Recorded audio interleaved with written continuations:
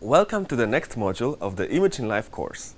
In this unit, we will talk about the principles of single molecule microscopy. This is a technique which enables scientists to image individual fluorescent molecules, locate their position with high accuracy, and follow their movements over time.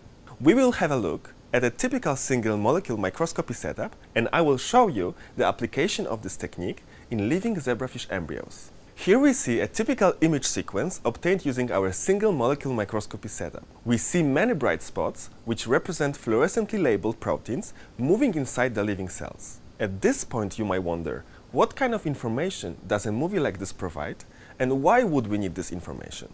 To answer these questions, you need to realize that the functioning of a cell depends on a complicated interplay between many different molecules, such as proteins and nucleic acids. These biochemical reactions form signaling pathways that convert extra or intracellular signals into changes in the functioning of the cell. A detailed analysis of these dynamic processes requires imaging techniques that are able to visualize molecules individually, with high spatial and temporal resolution. This makes it possible to investigate whether there exist multiple subpopulations of molecules or differences in the behavior of individual molecules over time. A typical single molecule microscopy setup consists of the laser box that generates the excitation laser beam. This laser beam is directed through the objective on the sample and excites photons in fluorescent molecules. For example, yellow fluorescent protein, commonly known as YFP, that is expressed in living cells. The emission light from the fluorescent molecules is captured by an objective with a very high numerical aperture, which is a measure of the photon collection capacity. The higher the numerical aperture, the more emitted photons can be collected by the objective. A high numerical aperture combined with a high magnification allows us to locate individual molecules with high spatial resolution. The positional accuracy we can achieve for YFP in living cells is around 25 nanometers. Subsequently, we use a high sensitivity CCD camera to take images with a high temporal resolution, between 1 to 50 milliseconds. Using these movies, we can track individual molecules and analyze their mobility patterns. We can obtain information about the number and size of subpopulation of molecules, their diffusion coefficients, and whether they are freely diffusing or are confined within a certain area. Using this single molecule microscopy setup, we have the possibility to switch from the standard epifluorescent mode to Total Internal Reflection Fluorescence microscopy, TIRF for short. In TIRF microscopy, the position of the laser beam is changed such that it hits, at the very large angle, the interface between the sample and the thin glass cover slip on which the sample is mounted.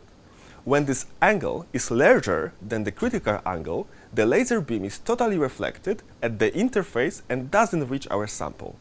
However, this reflection of the incident beam creates an evanescent wave above the glass sample interface that excites fluorophores within 50 to 200 nanometers above the cover slip.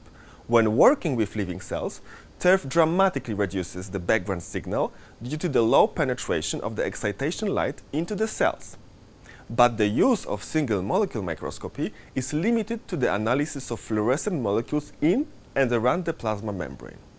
Now, I would like to show you how we perform TIRF-based single molecule microscopy in living zebrafish embryos. In our embryos, we only excite fluorescent molecules in the outer cell layer of the epidermis.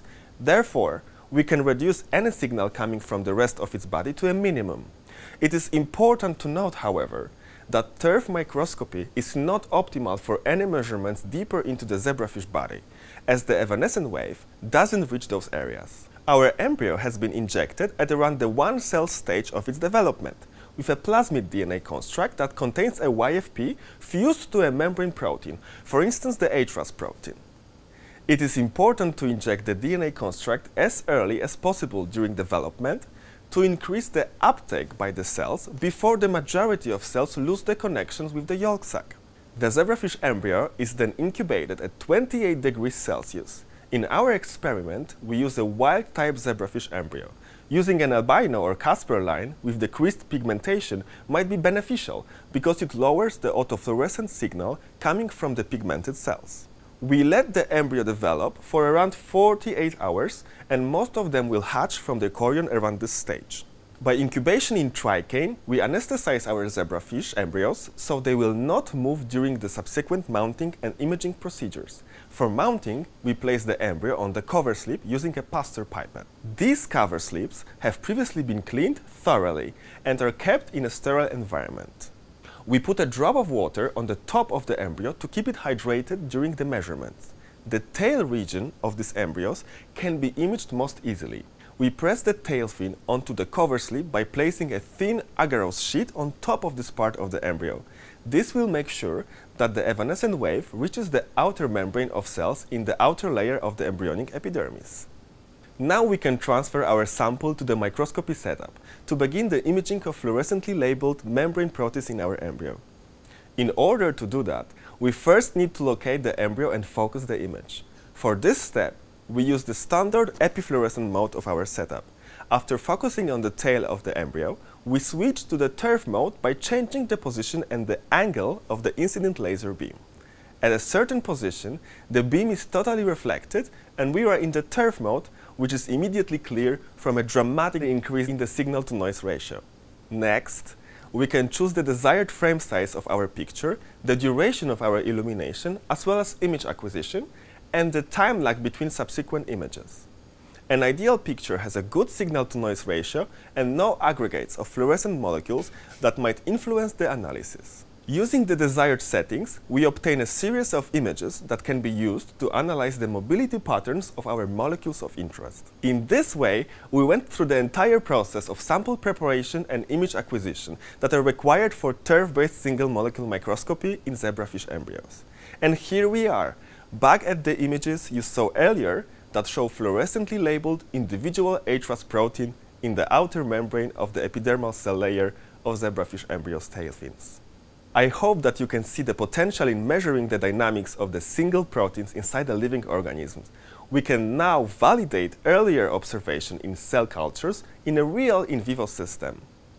Additionally, we can study how an intact vertebrate animal adapts to environmental factors like light, stress, or pathogens at the molecular level. You can imagine its application in a variety of research areas, such as pharmacology and cancer research. These techniques are still evolving and will improve even more in the near future.